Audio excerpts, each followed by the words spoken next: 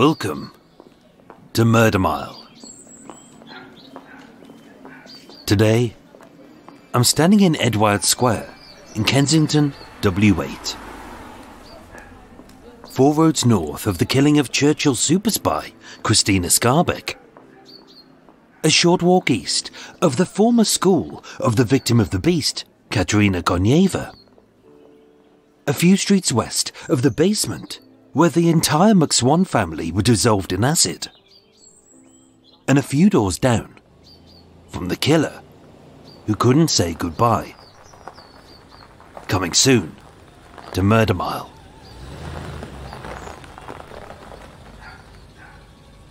Hidden away off Kensington High Street, Edward Square is a posh little place.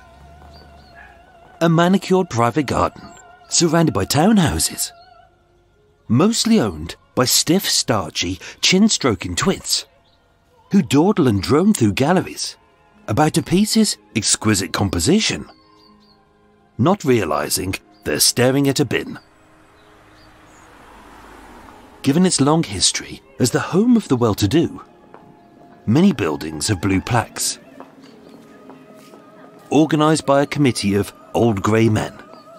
These plaques often celebrate a tenuous link to someone long dead and forgotten, half of whom make the bemused passers-by think and then state, "No, never heard of them." Off Edward Square lies Pembroke Court, a 6-storey Art Deco apartment block built in the 1920s. Back in 1962, the basement flat at 17 Pembroke Court was owned by George Brinham, a respected trade unionist and chairman of the Labour Party, who was hailed as a prime minister in the making. And yet there is no blue plaque to George Brinham. Some may say this was down to his political affiliations. Others might imply it was owing to his love life. But maybe it's simply down to a scandal, which on Saturday the 17th of November 1962 led to his murder. But why was George Brinham killed? And did a quirk of the law let his murderer go free? My name is Michael, I'm your tour guide, and this is Murder Mile. Episode 194. The Gay Panic.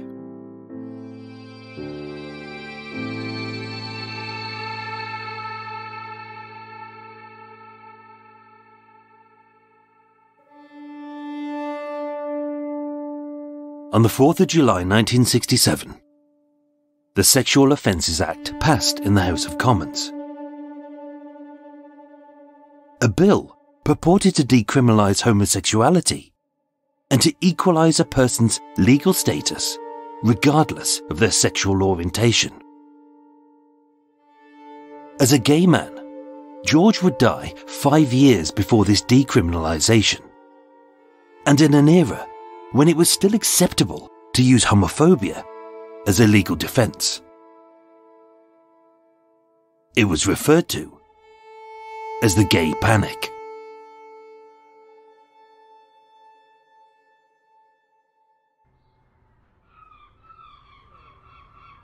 George Ivor Brinham was born on the 31st of January 1917 in Brixham, Devon. Raised by Elijah, a fisherman, and Annie, a housewife, George was one of 3 siblings raised in a loving family.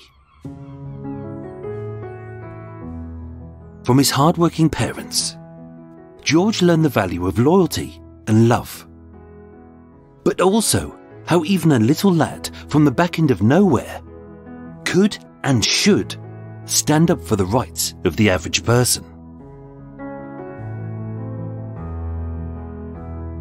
As a high achiever who came from little, George made the most of every opportunity.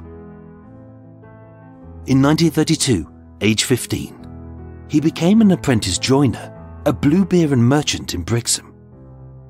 Staying for 5 years, becoming the shop steward, and already being politically active, the senior union rep. Being well-dressed and softly spoken, he impressed his seniors. But regarded by some as a scrapper, and by others as a troublemaker, George was young, smart, and hungry. Age 19, he became honorary secretary of the Torquay Labour Party. He formed the first local committees of the shipbuilding and engineering unions. He was trade union rep of the Admiralty Shipyard Control Advisory Committee, all in his early and mid-20s. And in 1944, he was appointed Justice of the Peace, the youngest at that time, and elected to Brixham Urban Council, where he served as a councillor for 3 years. In his spare time, he studied economics and local government affairs, eventually becoming a tutor and a fellow of the Royal Economic Society. In 1952, he was elected to the National Labour Party executive, becoming its youngest member. In 1955, having joined the Amalgamated Society of Woodworkers, he became its youngest ever chairman and later its president. And by 1959, aged just 42, George Brinham, a young shy lad from a small fishing town, had become the youngest chairman of the Labour Party.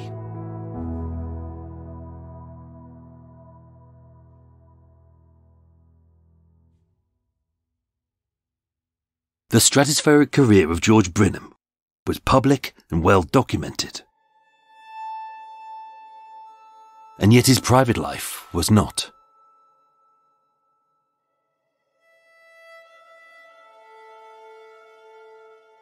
On paper, George did not have a criminal record for acts which in the 1950s and 60s were illegal.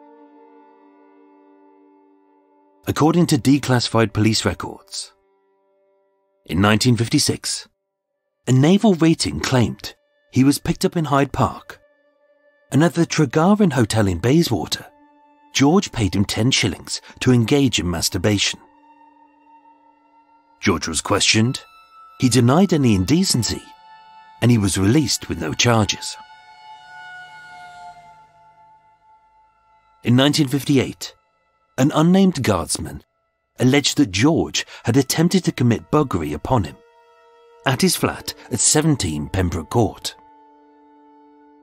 But with no corroborative evidence, and George denying it took place, no charges were made. And in December 1961, an unnamed youth who had claimed he was paid £5 on several occasions for sex was arrested having broken into the flat. George denied knowing him, and the case was closed.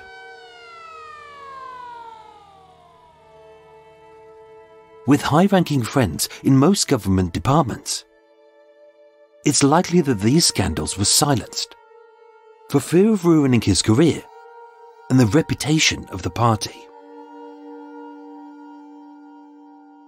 But being so well insulated, this protection is likely to have led to George being a lot less cautious about his illegal sexual activities.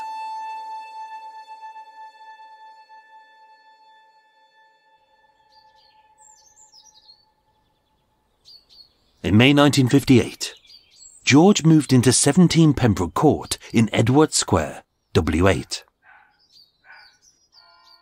Although he lived there for 4 years, few of the neighbours knew this shy, quiet man. But they all knew he was gay.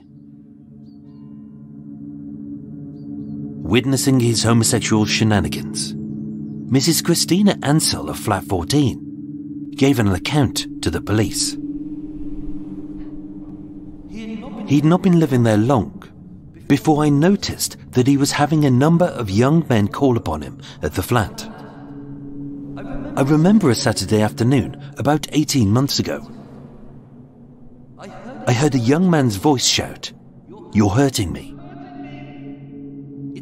It sounded as if the young man was distressed. Then immediately afterwards, I heard a struggle. Informing Mrs. Lucy Alcock, the caretaker, this suspected assault was reported to the landlords. But as Mr. Brinham was a good tenant, they simply asked him to be quieter from that point on. Whatever went on in his private little flat, whether rough sex or sadomasochism, it didn't dampen his ardour for lusting after young men. He just made it a little less obvious for the sticky beaks who blabbed to the police. With the windows shut and the curtains closed, Christina would state, "When I saw him bringing in young men, shortly after entering the flat, I would hear music being played very loudly." Lucy recalled, "I heard screaming coming from the flat, and as the screams got louder, the volume of the music was turned up. It was always the same music, which would last about 15 minutes. Then it would all go quiet again.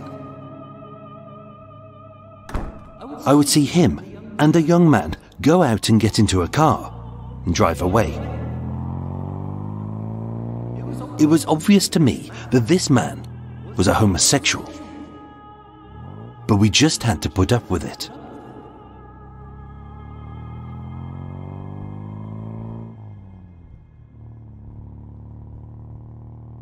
And yet the lackluster way in which George conducted his secret sex life also made him an easy target. In October 1962, 11 months after an unnamed rent boy was released having broken into George's flat, either a different boy or the same boy had committed a burglary, stealing items from his home. A neighbour saw George repairing a broken window at the rear basement bedroom, and when he asked him if he'd informed the police, George replied, "No, it's no good. They won't do anything." In 1962, with homosexuality illegal and gays regarded as little more than sadistic sexual deviants who corrupted decent society with their ungodly ways, George knew that he was an easy target. He had money, he was slightly built, and having a flat filled with erotic art and gay porn, he was easy to blackmail. And as the punishment for homosexuality was more severe than it was for burglary, he knew his sexuality would most likely be used against him, and any public exposure would risk ruining his career. Barely 3 weeks later, having been murdered in his own flat, the culprit's defense would be the gay panic.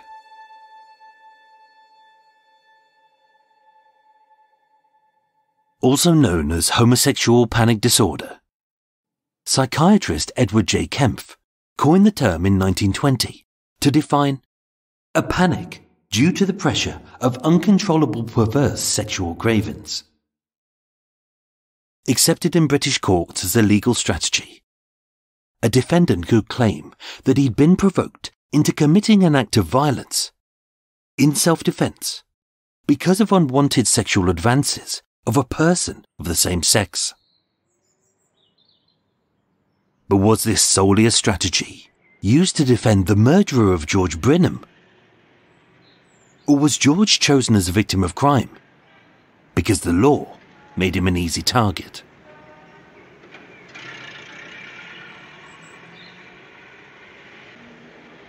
Saturday the 17th of November 1962 was George's last day alive. He wouldn't know that, and neither would his murderer, as both men seemingly went about their ordinary lives. At roughly 2:30, George met a young man called Lawrence Summers outside of a gunsmith's near the Strand by Covent Garden. Lawrence would state, "This fellow just started talking to me. I didn't know who he was. He offered me a cigarette." George was a 45-year-old trade unionist. Lawrence was a 16-year-old boy from a broken home. We went into a few cafes. Then he asked me back to his flat for a drink, and we both had a couple of bottles of brown ale each. According to Lawrence, both men were strangers, and he was not gay. We then went to the pictures. Tarzan and Aladdin was on. It would be getting on for about 10 o'clock at night, and we went back to his flat for a drink.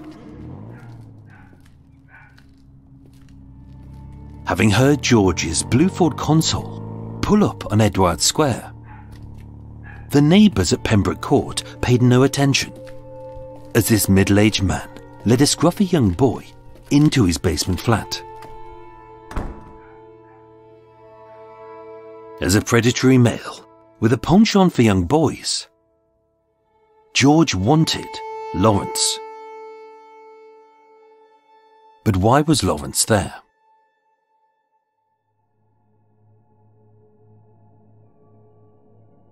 Lawrence Thomas Summers was born in Ireland on the 28th of June 1946.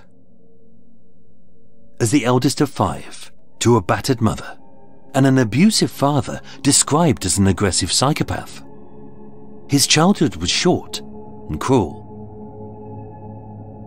Being quick-tempered and emotionally cold, he lacked trust in others and struggled to cope. In 1957, 5 years prior to George's murder, his parents had separated. His mother had sued his father on the grounds of cruelty, and they had moved into a council house on the Hurst Farm estate in Matlock. Affected by the family split, he began a spate of minor crimes. On the 2nd of January 1958, aged 11, he was discharged from Matlock Juvenile Court for stealing chocolate. On the 27th of January 1960, aged 13, he was given 2 years probation for stealing a motorbike in Derby. And on the 23rd of February 1961, aged 14, he received a further 2 years probation for the theft of a National Assistance book and £7 in cash.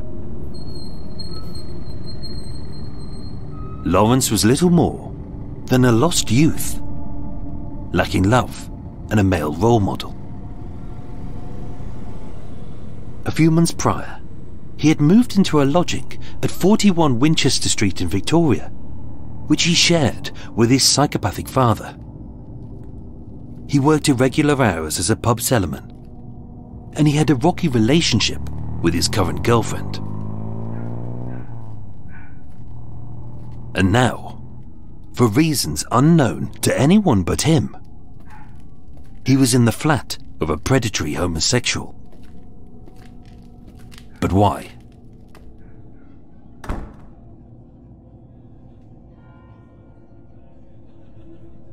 At 10 p.m, with the windows shut, the doors locked, and the curtains closed, George began to entertain his young guest, as Lawrence removed his coat and his gloves. This chap told me his name was George. We had a few more drinks, we talked, and played records.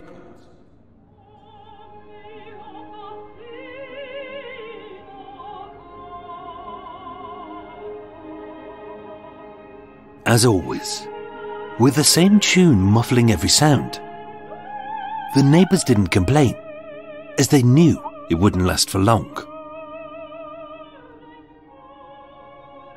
George's flat was elegantly decorated with stylish furnishings, and with his sideboard and walls covered in homoerotic art of naked men wrestling.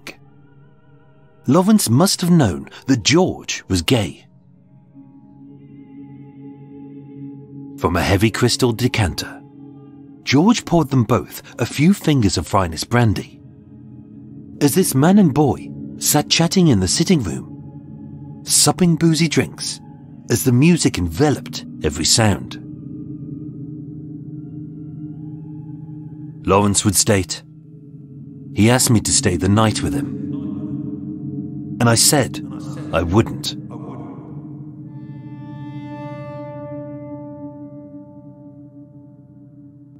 Nearby, a stash of gay porn lay in a drawer. With titles like Beau and Sir Gay, they depicted muscle-bound hunks in posing pouches, engaged in passionate homoerotic postures with other naked men. Lawrence shifted awkwardly on the sofa. The man made improper advances. He put his arms around me and he said, "Give us a kiss." Coming from a man, I thought that was improper. Dressed in just a white vest and black trousers. At some point, George had loosened his braces, as they were later found undone. Unnerved, Lawrence got up and stood across the other side of the room by the sideboard. But George followed him. He kept on at me, and he tried to take hold of my privates. Panicked at being sexually assaulted by a male stranger, I got the bottle from the side. It was the heavy glass decanter. I pushed him away, but as George came at him again, I belted him a number of times over the head. Smashed over the head 3 times with a 2-kilo decanter. As the glass was intact, his skull fractured, taking the full force.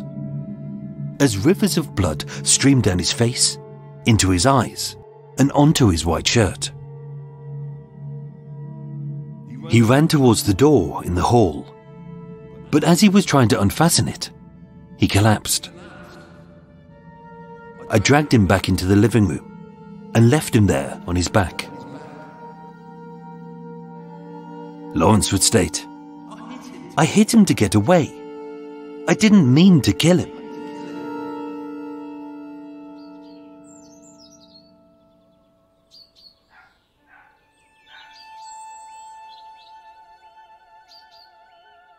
With the music still on, the neighbours heard nothing.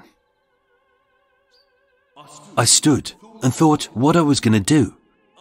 I was in a bit of a panic. I thought I would make it look like a burglary. I opened the drawers and threw everything all over the place.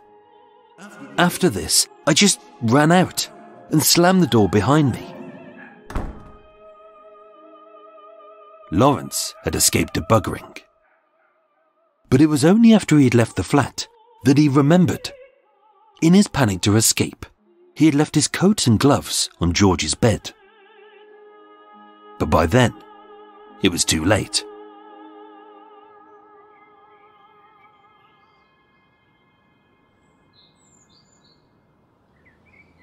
The next morning, Lawrence stole a van and he fled to his mother's in Matlock.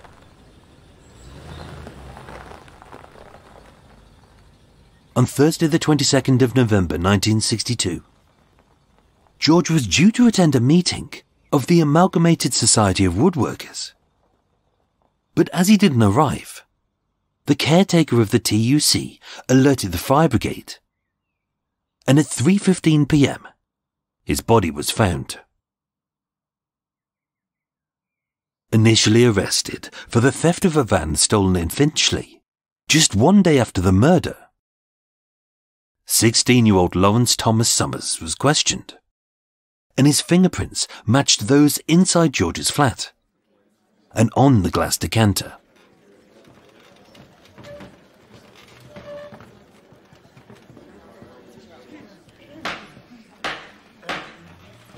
The trial began at the Old Bailey on the 18th of December 1962, 2 weeks after George's funeral. Presented before Mr. Justice Paul, the timeline and evidence was clear, and neither the defence nor the prosecution would query whether Lawrence had smashed George over the head with a glass decanter. He had, and he had admitted it.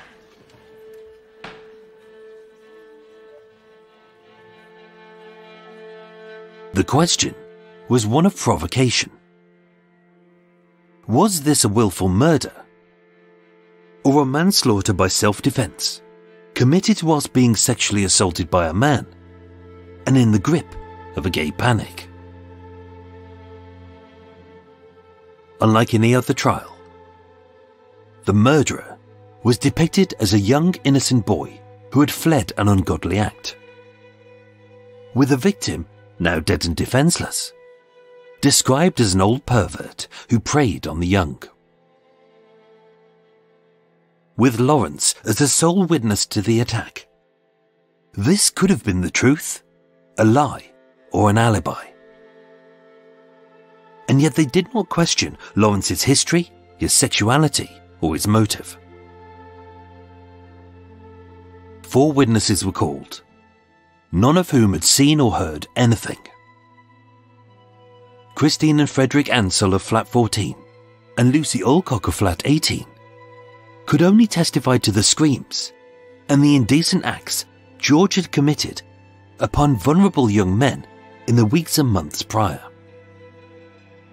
With a 4th witness, whose name was redacted, believed to be the unnamed naval rating who George had paid for sex.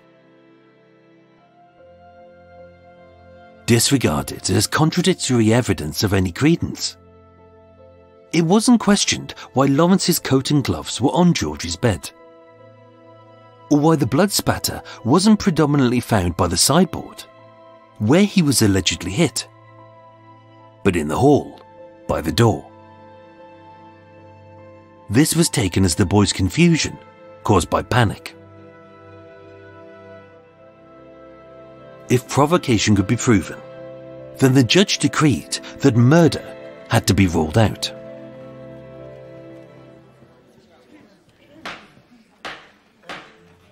Presented before the judge were 4 key pieces of evidence: the glass decanter, the coat, the gloves, and 2 statements by Lawrence Summers. But the other exhibits, accepted into evidence, were there to prove that the murder victim was a predatory homosexual. Many of the crime scene photos focused not on the body or the blood, but on the homoerotic art and gay porn, which was listed in a court of law as a male pervert's literature. These magazines were called into evidence, but it could not be proven if they were used that night.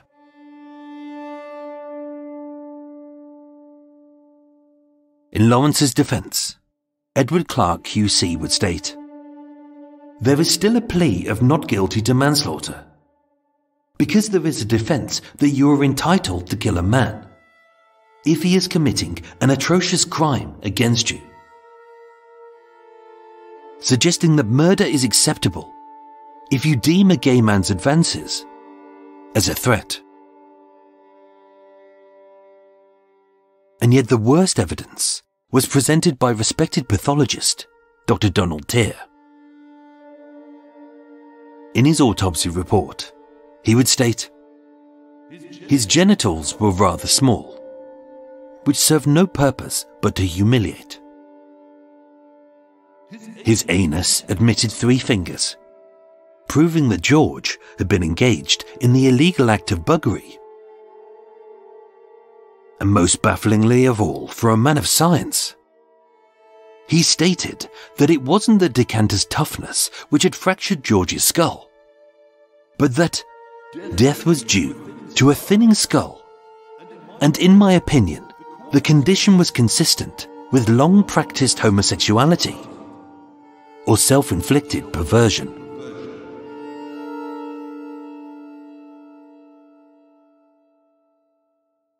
There was no medical examination of Lawrence, either to prove if he had defensive wounds or had engaged in anal sex.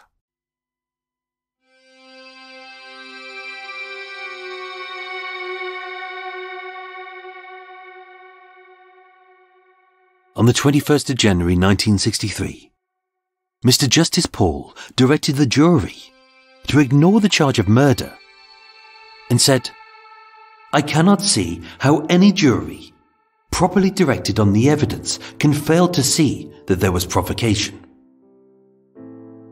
There is the statement of the lad which shows quite clearly that this man attempted to make homosexual advances, and that in consequence, Lawrence Summers picked up the decanter and hit him on the head. I should think that is about as clear a case of provocation as it is possible to have." Found not guilty of manslaughter, the judge ordered Lawrence Summers to be discharged and said to his mother, "If possible, find him work in Matlock and take him home. There are dangers in London." Declared an innocent man, he left the Old Bailey, and as far as we know, he never returned to London. Given the evidence, it's easy to accept the facts that George's death occurred the way it has been presented, as it's likely that it was. But with so much focus on George's indecent sexual appetite, there were a wealth of questions which were never answered. Most importantly, why did a young, heterosexual boy agree to visit the secluded flat of a middle-aged homosexual stranger? Was he innocent of sex, of danger, and of gay men? Or was his young age a convenient excuse? And if the gay panic was used as a useful alibi? Knowing that George would never go to the police, even if he was attacked or burgled, did this failure of the law make him an easy target for a young thief?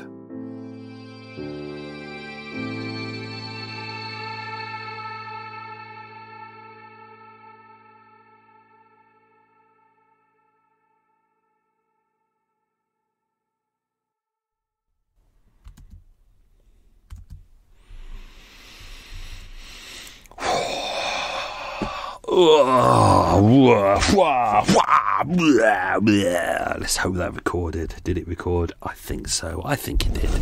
There we go. There's your little hood off, so you can enjoy all the sounds of coots outside. Oh, coots outside, and not lawnmower wanker. Lawnmower wanker's not there today. I almost thought he was. I heard a sound. I was like, oh, you fornicator. But no, it wasn't him, thank God. It's been relatively okay. Helicopter wankers going past, as always. People in their little two-seater aircraft. Oh, I'm flying off to me meeting. Oh, twats. Apart from that, all right. I think I'm going to make me a little cup of tea, methinks. Open some curtains. Make me a cup of tea. Eva, do you want a cup of tea? I don't know if that's a yes or a no. Best make one just in case, otherwise she'll get angry. You know what she's like. She gets angry all the time, especially when she's hungover. Although she's worse when she's sober. Although she's not often sober. That's the worst thing, isn't it? When she's sobering up, that's when the hangovers kick in, which is why she's always pissed. Anyway, oh, stuff and life. So kettle's on. With my Murder Mile mug, ooh, and a Yorkshire biscuit tea. What else is going on? I'm going to nip up to the little cafe in a bit. It's nice, they know me there now. I don't need to order, just walk in, have me hot chocolate. It's Tuesday, so I can have me Belgian bun. As long as there's enough left, that'll be nice. Just powering through stuff at the moment, keeping busy. I want to make sure I've got... I thought to myself ages ago, I thought, let's do as much work as we can. Let's really power through this. So as of recording, this is the 16th of November. This episode, I think it goes out 7th of December or something. I'm way ahead. I'm powering through. I'm just not taking breaks anymore. I'm just powering through, being more efficient, and therefore December comes. That means I can have a break, but also I can get into the archives and get stuff done. It'll be nice and quiet in December, so I'm looking forward to that. What else is going on? Yeah, oh yeah, don't forget, so Murder Mile will finish, the last episode's finished, I think it's 23rd. I might do a Christmas special that might go out. Then we're off for January. I'm in the archives, I've got to do some repairs on the boat, so a new series starts February, so don't forget that. Every year someone always gets in touch and goes, Murder Mile's finished, it's quit, look, there's no more episodes, it's quit, he's not doing them anymore, I'm almost certain of it.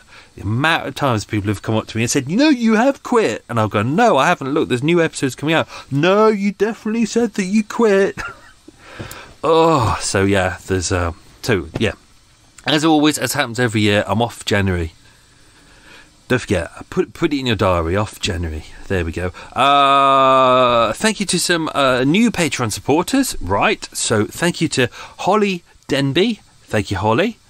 Sandra Haig. Thank you, Sandra. And Michael Fanning. Thank you, Michael. So Holly, Sandra and Michael, thank you so much for becoming Patreon supporters. That's very much appreciated. You'll be getting all the exciting goodies. Depending on what tier you're on, everyone gets exclusive photos. With this, you'll get crime scene photos, nice little video that goes with it. You get the recording script that goes with it. It's the unedited version, so you get all the extra stuff that no one else will hear about. Depending on what tier you're on, you also get Walk With Me, which is, if you like Extra Mile, it's kind of an extra mile, and I dive into all the stuff that's hidden in the edit that no one else will hear about, and also I save a lot of good stuff for that as well. So, and it's a nice little thing. You also get the Weekly Inch, which is the Daily Inch. Everyone gets that, but it depends on what tier, which episodes you get. Just loads of stuff. It's all great value, and of course you get all the goodies that comes with it, all the gifts that come through the post, which is great. There we go. Just going to pop that in there. Let that stew for a bit. Ooh, I really need to pee in a second. Oh, right. So let's dive into. Also a thank you to Lorraine Dalgleish for your very kind donation. Lorraine donated via the Murder Mile website. There's a little donate button, so thank you very much. I'm going to do some quiz questions. We'll do the answers to these very shortly. So let's get rocking. Question number 1. In what year was the Sexual Offences Act passed, which inverted commas decriminalised homosexuality? So, in what year was the Sexual Offences Act passed, which decriminalised homosexuality? Question number 2. What was George's middle name? Question number 3. What job did George's dad do? Question number 4, similar line. What was George's first job? Question number 5. What age was George when he became chairman of the Labour Party? Mr. Speaker. There you go, just roll out my little Neil Kinnock impression. Mr. Speaker. Question number 6. In what park did George meet the unnamed naval rating? Question number 7. Gay panic was defined by a psychiatrist by what title? Question number 8. Outside of what kind of shop did George and Lawrence meet? Question number 9. What 2 drinks do we know that they drank? And question number 10. What 2 films did they see at the cinema? I also forgot to say, welcome to Extra Mile. For new people, this is unedited, unscripted bit. What I do is I do some quiz questions, I have a cup of tea, we dive into some extra stuff about the episode. And there's a little treat for everyone, because for people who can't be asked to listen to this bit, I'm going to tell you something that I really thought about putting in the episode, but then I thought, no, I'm going to save it. So let me go and grab me cuppa, and then we'll do that. Right, tea's up. Oh, look, and I've got... Oh, yeah. Not only is tea's up, but I've got my seafood sticks ready to go. Oh, no, I'll have my seafood sticks with me din-dins tonight. There we go. I will have seafood sticks kebabs. Problem solved. Don't need to go to the shops. Right, okay. I was going to put this in as a post for the final bit, but I thought I'll save it. So, Lawrence Summers, we dived into his past, but we didn't dive into his future. So after I've been researching this case. After I was researching this case, I dived into, I went through the archives to find out more stuff about him, about what happened to him after this. So obviously this trial was December 62 to January 63, with the murder taking place in November 1962. So he did go back to Matlock in Derbyshire to go and live with his mum. But 7th of February 1964, 16-year-old Lawrence of Matlock was sent to a detention centre for 6 months by a Matlock Magistrates Court, having threatened his former girlfriend, stating, "If I can't go with you, I'll carve you up so no one else will want to." Lovely man. Pleading guilty, he was unemployed at the time. He still lived at home with his mum on the Hurst Farm estate, and was sentenced for assaulting, her name was Barbara Webster of Two Dales, for causing her actual bodily harm.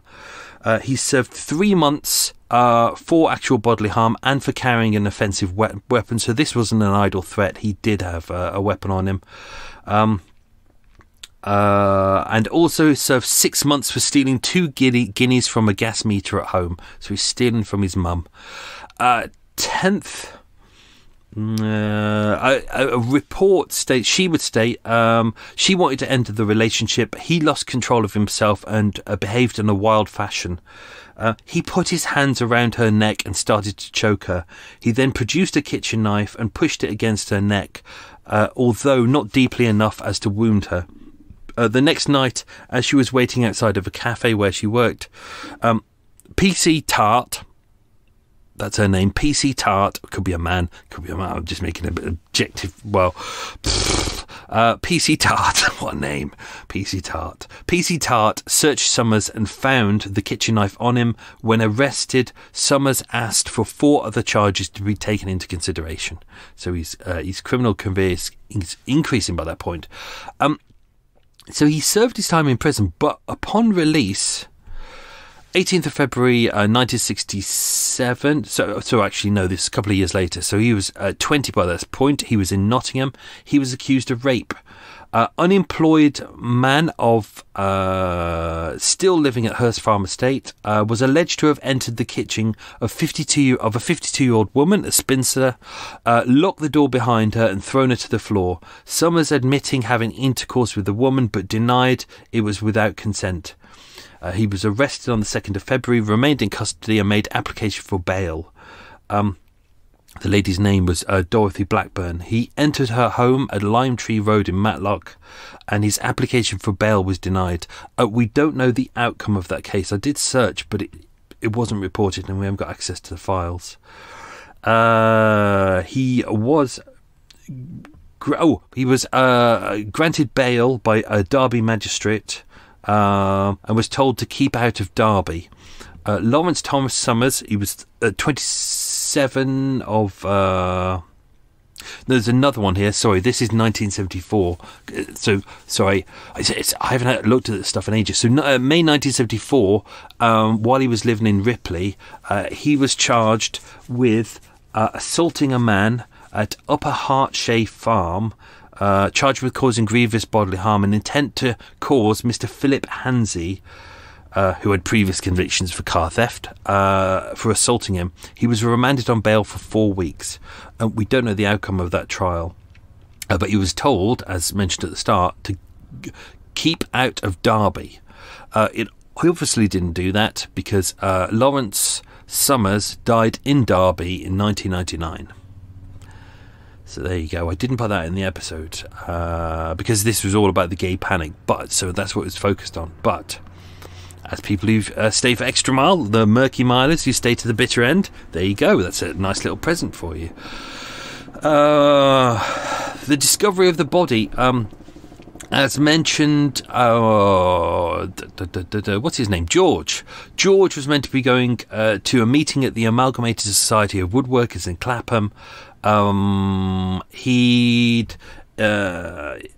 he was meant to come for a 10 o'clock meeting. He didn't. He was meant to be there for lunch. He didn't.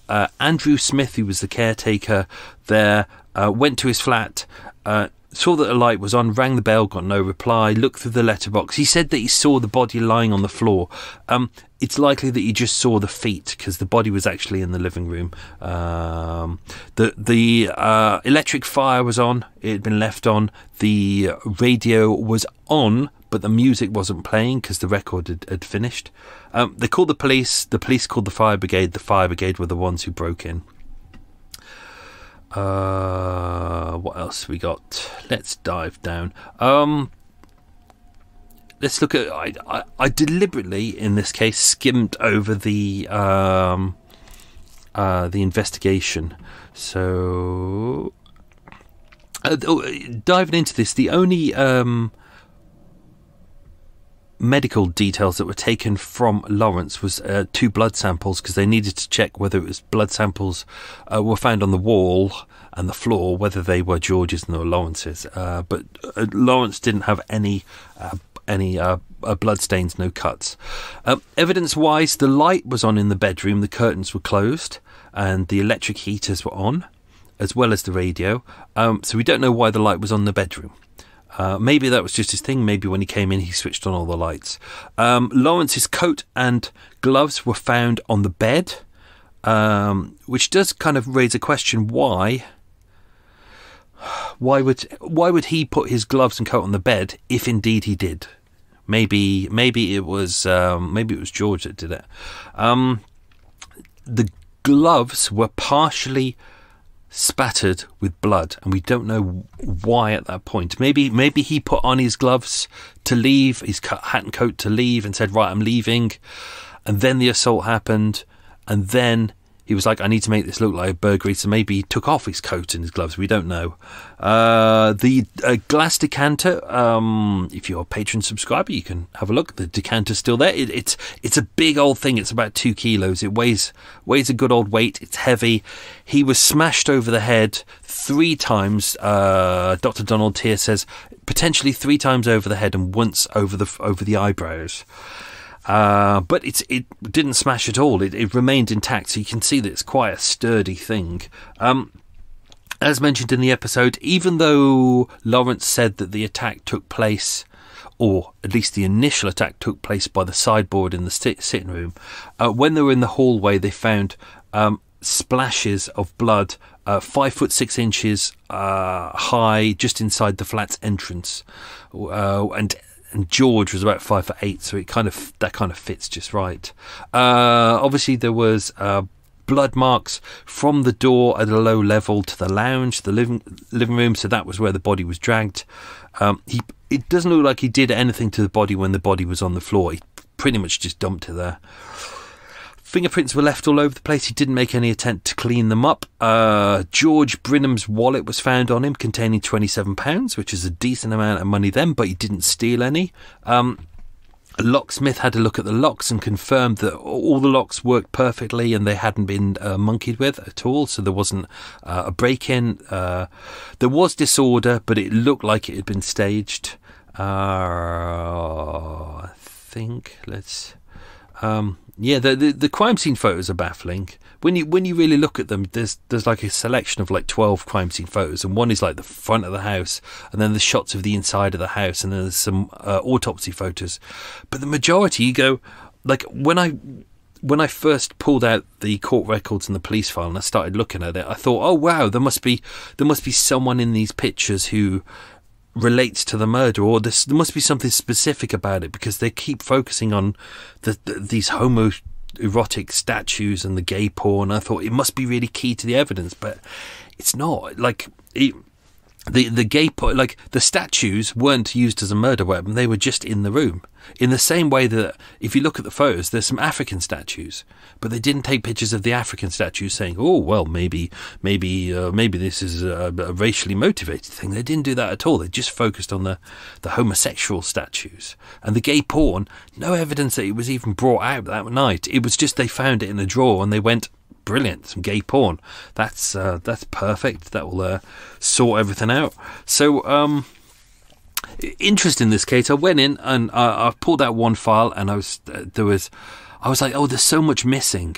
And then I found that there was another file that had been misfiled, which I managed to pull out, and it had the crime scene photos of George lying on the floor, which is what I wanted to see, because there's so much redaction in this file, like big chunks of it are redacted, and it's something to do with how George was found, and it's something to do with, I think it's something to do with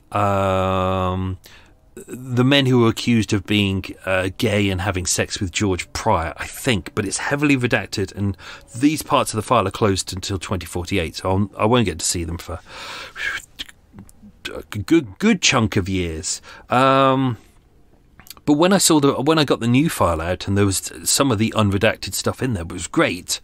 But there's still pieces missing. There's still a lot of pieces missing that we don't know, which is why I have to be slightly cautious around this. I think, for me, there's no reference to Lawrence having a medical report, which is why I put in there that they didn't even mention it in the court documents, from what I can see, although they are redacted. But you would think if someone claims that they've been assaulted, you would want them to have a medical report, so you can see if they've got defensive wounds or blood under the nails or anything like that. But they didn't, so it's a real weird one. Autopsy, Dr. Donald Tier and his report. Interesting. It's just fascinating. It's like I've used the evidence of Dr. Donald Tier quite a few times before, and he's a really fascinating guy. And if you go back to the Joseph McKinstry episode, the one where he threw that lady over, I think it was Waterloo Bridge, and then, do you know, he was, oh god, that tea is horrible, I don't know what I've done wrong with it. He was the only one who really said, this isn't an accident, this is a murder, and this is why. And you can really respect where he comes from. But he's very old-fashioned. I think a lot of people use that phrase, and I think as a religious man, he was very, very intolerant, and it kind of comes across, and you wouldn't really think that someone as highly respected as that Home Office pathologist would come across to this and go, well, the reason why he died is that his skull was thin, and that's because he spent his whole life being a practicing homosexual and a self-inflicted pervert. It's just utterly baffling, it really is. So pretty much most of the evidence is as you'd expect. He's honest about all that, but when it comes to his own opinions, you just go, what the fuck is this man about? He said injuries could have been caused by Exhibit 3, which was the decanter, which was heavy and unbroken. He said there was a combination of injuries caused to death, not one by itself, but is mostly done by multiple blows, possibly 3 to the head, possibly 4, including 1 to the front. As mentioned, he said the skull was normal thickness only at the back of the skull, but not anywhere where I have described the fractures. Less force would fracture a thin skull of that of a normal man. Now, looking at this, George seems to have suffered, because he did have a thin skull. George seemed to have suffered from bipatrial osteodystrophy. It's a long word. Basically a thinning of the patrial bones, just parts of his skull, like sides of his skull were fine, top of his skull was thinning around it. It just seems to be something that's genetic, but it's also something that, like, do you know, when you got arthritis over life, your bones change as you go through life, and as you get older they change. His seems to have changed as well. So that seems to be it, although he seems to claim that it's down to him being homosexual.